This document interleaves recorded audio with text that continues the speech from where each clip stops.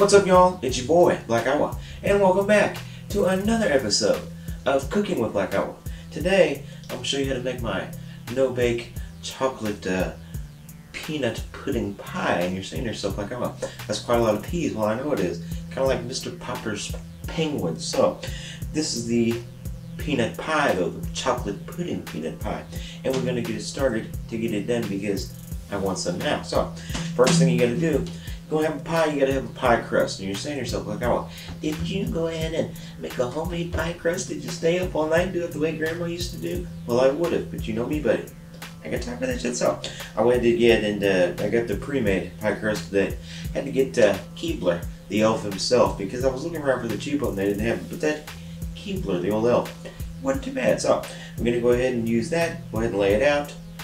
Get it prepared. Now, next thing you got to do, you want to have a pie, pudding pie. You got to have some pudding, don't you? So, we're going to go ahead and get some pudding. I'll make us happy like Billy Madison when it was his birthday. And then, let's go ahead and read the back of that box. I went ahead and got this chocolate pudding today.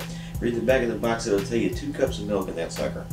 You put it in there, you get your whisk, you put the pudding mix in there and you stir it all around and you do the hokey pokey and you say that's what it's all about. So, go ahead and get that mixed up. Let it sit for a minute because it'll kind of sit up, and then you want to go ahead and dump it right in your pie crust, my friends. So, once you get that done, smooth that out. We're going to let that chill in the refrigerator there for just about an hour or so to let it get good and set up, and then you know, you can go and play a bubble bobble or something while you're waiting. So, after you're done bobbling, you come back in an hour. That's set up pretty good. We're going to get our whipped topping. We ain't got no Cool Whip. Ain't got no money for no Cool Whip today. We got the whipped topping.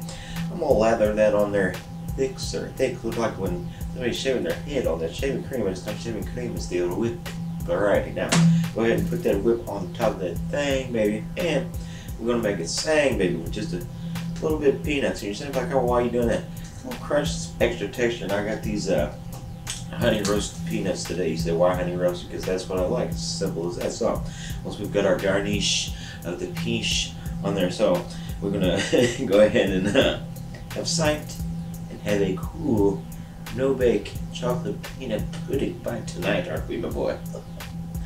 I think we will.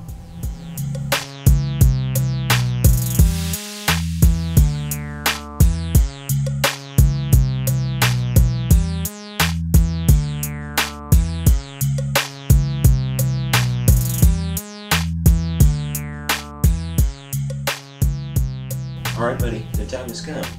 The chocolate pudding pie is done.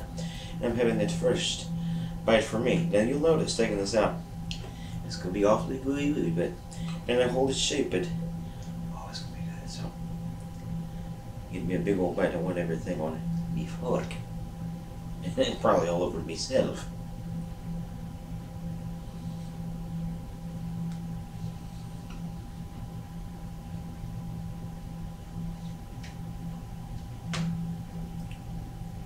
That's a good floppy pie, my man.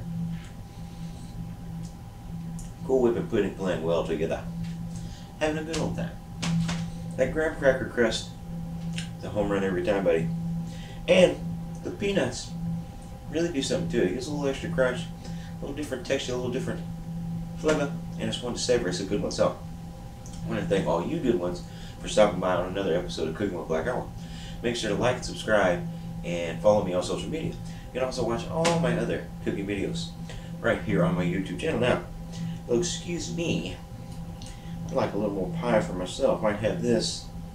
I think about having this. I don't know. We'll see.